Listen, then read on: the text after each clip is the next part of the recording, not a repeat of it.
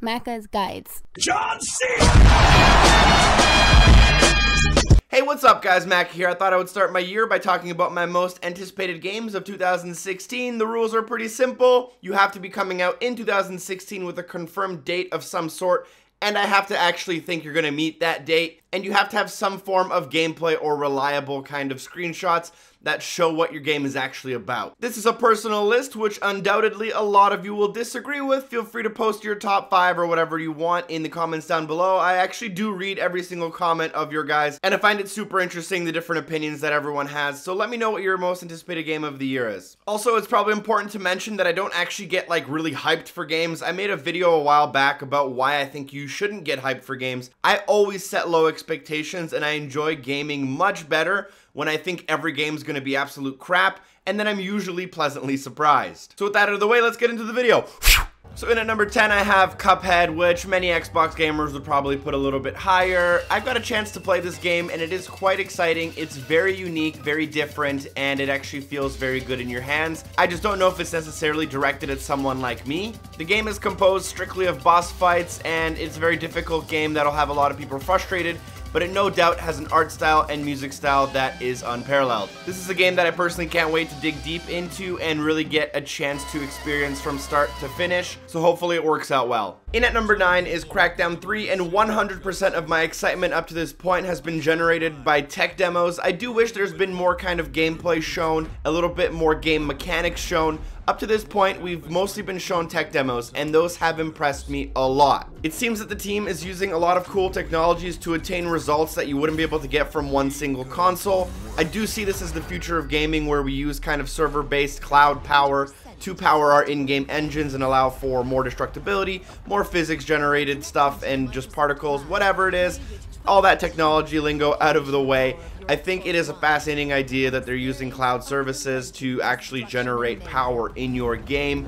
Like I said, I think it's the future of gaming, and I'm very excited to see how this technology works out. I'm also excited to see more gameplay mechanics shown in tech demos in the future. Hopefully it comes out and the technology is used to a good potential, and then other studios and developers and publishers can gain access to that and use it for themselves to improve gaming as a whole. Next up on the list is Halo Wars 2, and I'm slightly breaking my rule of the game needing a significant amount of gameplay or screenshots. This game is the only game on the list that doesn't have that, but I think there's a lot of safe bets to be made about how this game is going to look and how this game is going to be played, hopefully very similar to Halo Wars 1, the original, but obviously improved. I really enjoyed Halo Wars 1. I thought it was like severely underappreciated. At the same time, I think the team's going to have a hard time making Halo Wars 2 different, unique, and actually like revolutionizing or evolving the series from where it was years and years ago. Now, I'm not one for speculation, so I'm not going to make assumptions and say things based on the little information that we do have. All I can say is that I'm personally excited for this, to get my hands on it. Similar to Halo Wars 1, I think and hope it's going to be a good game.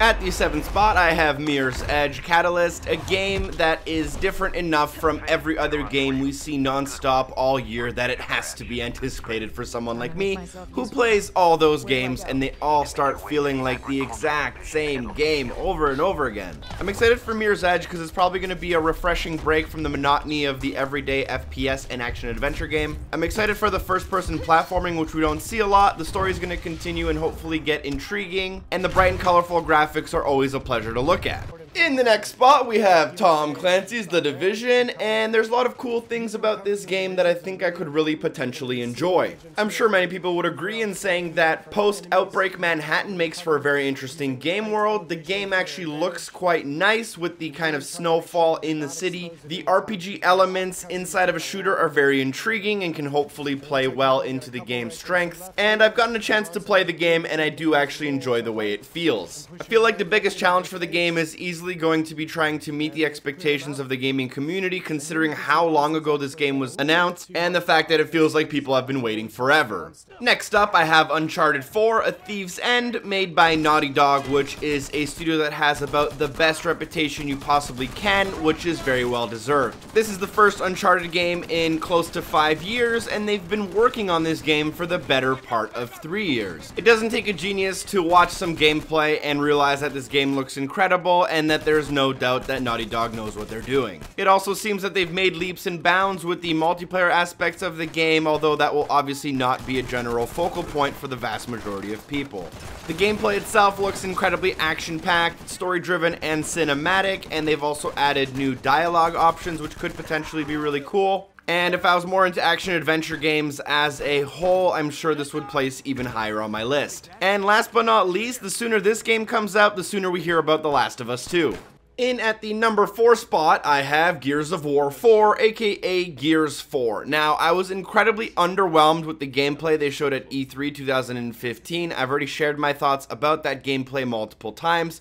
I thought it was too dark in color and contrast, not in atmosphere, and I think that they could have shown something a lot better, and something that would have been a lot better received by the gaming community. So we haven't seen a proper Gears of War since 2011, let's pretend Gears of War Judgment never happened, and Gears of War Ultimate Edition was obviously just a remaster.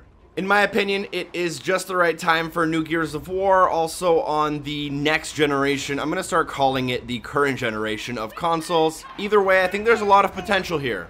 My main concerns about Gears 4, other than the graphical complaints I've already had, is that the team is able to build a connection between the players and the characters in the game, and that they include a lot more features than Gears of War Ultimate Edition, which I thought lacked a lot. I do have really high hopes that this game is going to be excellent from a gameplay and gameplay mechanics standpoint, however. Next up on my list is Horizon Zero Dawn, and if there's one thing I've learned by playing video games for a very long time, it's that I shouldn't let Guerrilla Games trick me with pretty graphics and pre-release trailers. They've actually become a little bit notorious for releasing highly anticipated games to just okay reception.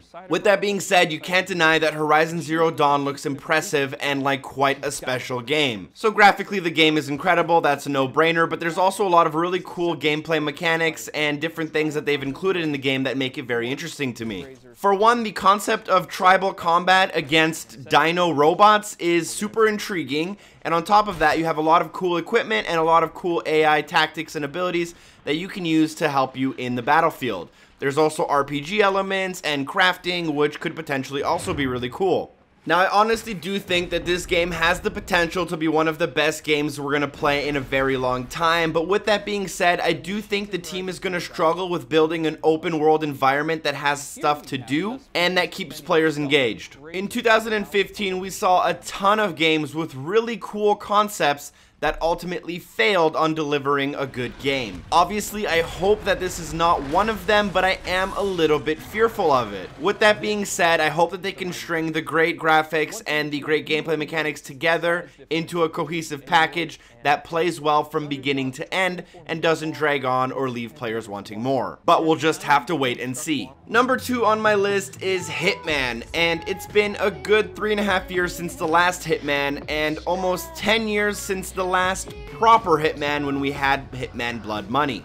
If you followed me on online forums for a very long time, you may have noticed that I've actually used the Hitman guy as my avatar on many places on the internet for the better part of 10 years. I'm an absolute huge fan of this series, and this game is looking to do a lot of things right. So even though I don't really like action-adventure games, stealth games have been easily one of my favorite genres since I was a child, growing up on games like Hitman, Metal Gear, and Splinter Cell. I do hope that this game can return to the previous open-world, do-what-you-want style that older Hitman games did have. And honestly, my main concerns come with Square Enix trying to cut corners before launch, possibly putting too much of a focus on online gameplay and contract-type stuff, or relying too heavily on features being added through a season's pass. Hopefully that's all avoided and I can just get the Hitman game that I've wanted for years. So it shouldn't come as a surprise that I play a lot of games, and a lot of games kind of cluster into that average tier of games and it becomes one giant mess of meh.